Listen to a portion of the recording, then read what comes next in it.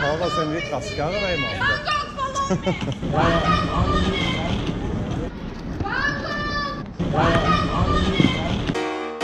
Welcome to another video about Istanbul Airport. This is the part 2 and it's going to be about the short connection.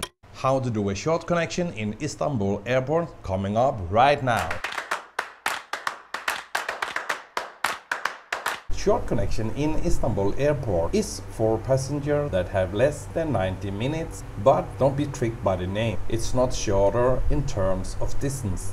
You will get access to a fast-track security checkpoint, but that's more or less it. So in order to do a video about the short connection, I had to book a ticket with a connecting flight less than 90 minutes. Would I recommend anyone to have a connecting flight less than 19 minutes? No, not at all. Would I do this again? Yes, I would. Definitely would. And in this video, I'm gonna tell you why. But you have to keep in mind that Istanbul Airport is one of the world's largest airports, and I would strongly advise you to have enough time between your flights. But if you have no choice than to have a connecting flight with a less than 90 minutes, I will in this video try to give you some valuable tips so you don't have to do the same thing I did. Before we start, I would just like to take a couple seconds to answer your question from my last video about Istanbul. There was 2-3 questions that many of you wanted the answer to. So those questions will probably come up for some of you in this video as well. So let me answer those questions first. The 3 most asked questions was: do I need a visa to do a transit? Do I need to go through any immigration on transit? Do I need to go through any kind of passport check control? The answer to these 3 questions is no, no, and no. It's easy as that. The only thing you will have to show is your boarding pass at security checkpoint. That's it. And by the way, if you want to see the part 1 of my Istanbul Airport video, I will link to that video up here. I'm not sure where it's gonna pop up, but this corner, and I will link to that video in the description as well. Okay, back to the Istanbul Airport and this short connection. To let you understand what I'm talking about during this video, I will show you an easy layout of Istanbul Airport so you know what I'm talking about. Istanbul Airport is one of the world's largest airports, but it's very easy designed for us passengers. When you look at this layout, this could easily be in a small airport in a small city someplace in the world, but it's not. It's one of the biggest. So if you take a closer look on this layout, you will see that the terminal is more or less divided in 2. We have the left side and we have the right side. This makes it very easy to understand this airport. But keep in mind, it's still a long run from the gate, for example, from the gate F to the gate B. And that is exactly what happened to me in this video. So let's start from the beginning. I'm going to show you a quick tour about my short connection from the moment I ordered the ticket and as we arrive at the gate.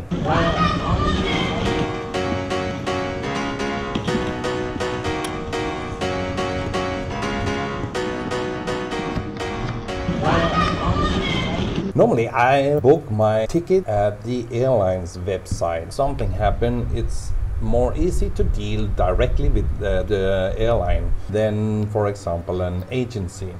I booked my ticket at turkishairlines.com. In this case, I was looking for a flight with a transfer time less than 90 minutes. So here I find my flight, and I got a transfer time of only 1 hour and 5 minutes. Perfect, I thought at the time. And as we landed in Istanbul, the pilot proudly informed us, the passengers, that we had landed 30 minutes ahead of schedule. That was even more perfect. And for a second, I was worrying a little bit, because now I had so much time to my next flight that they wouldn't let me use the short connection. But that was before the plane started to taxiing over to the designated gate. So let's have a look. As you can see here, the plane landed on the runway at 4:19 p.m. and then the plane had to taxi over to the gate F15. And as you can see, this took us exactly 20 long minutes. And this is according to flight radar and is pretty accurate. Let me right here tell you a very important detail about having a short connection.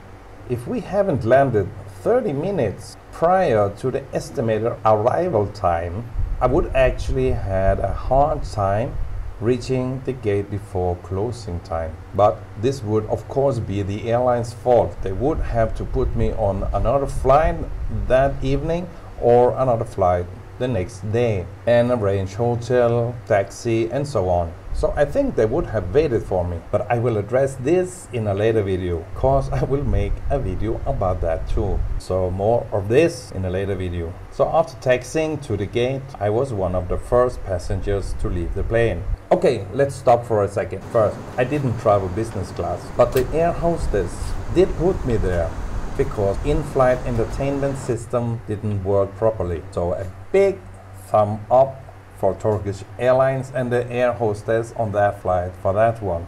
Thank you. That was a really nice thing to do. Okay, so I'm one of the first passengers getting up the air bridge and I'm so ready to start looking for the short connection, but I'm instead met by this lady calling for Bangkok passengers.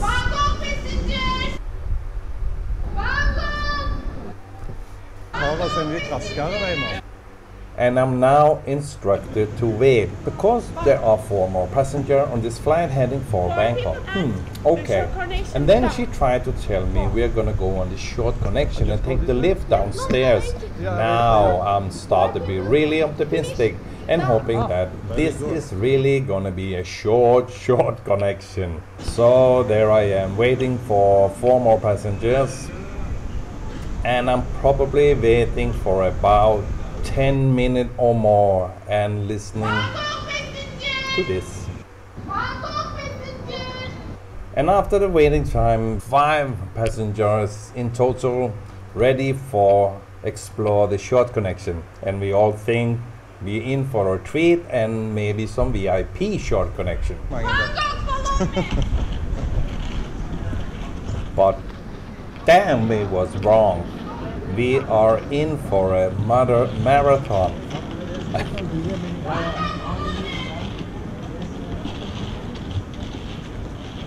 She takes us first into a fast-track security checkpoint.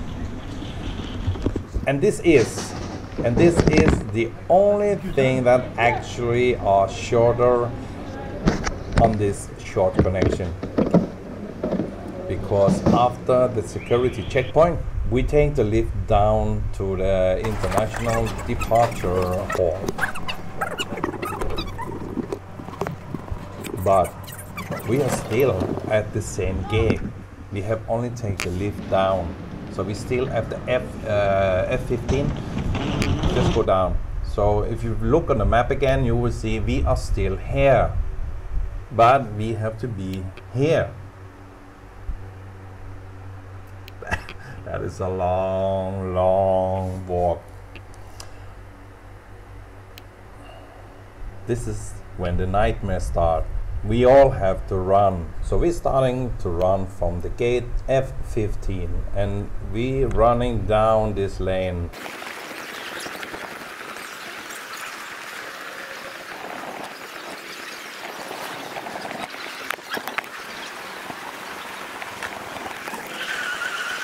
We take the escalator up 1 floor and then we start running through the entire airport until we reach the escalator on the other side here. And here we take the escalator down 1 floor and it's time to start running again all the way out to the B15 where you can find here. It's pretty much the last gate on the B. When we finally reach the gate B16, B15, they have just started boarding. Just started the boarding of the passengers. So basically, we have been running for nothing. Okay, thanks a lot. And I do remember in the running process, I tried to contact the lady showing us the way and running and screaming all the way. I tried to call her, to shout to her that we still had, according to my watch, we still have some time. And the boarding wasn't supposed to start before 5:05 p.m. But I never got an answer back. So I thought there might be some changes to the departure time and that we was really in a hurry. We were not. And as I told the airline staff, I ain't doing this again. So next time, you wait for me or you leave without me. That's it. Because when an airline lets you book a trip from A to B via C, when they let you to book a complete trip, they are responsible to get you there. But despite that, I will really recommend you, based on my experience now, I would really recommend you to have enough transfer time. That will make your journey a lot easier, believe me. But the strongest tip I can give you is to trust yourself and the time. That's why I will not be running next time. Simply because I know I have enough time to reach the gate at time. That is my strongest tip. The next tip for me is next time I will not wait for other passengers. That was also a big waste of time. Just start walk if you know where to go. And it is pretty easy to follow the signs. So because of all this, I will make a follow-up video on this one, on the short connection. And I will book yet another ticket with a very short connection time, just to see if they leave without me, and then to see how they take care of me as a passenger left behind. So you might want to subscribe to stay updated and see how this ends. But the next video will be an update on my first video, the ordinary connection, with plenty of time. And this time I will use a priority pass to access the lounges. So I will give you an update on the connection, the transit, how to do transit, and then I will also show you, if you have priority pass, what you can do with that. And as always, if you have any question whatsoever, be sure to leave it down in the comment section and I will do my best to answer every question you ask. Okay, hope you liked the video. See you next time. Peace out.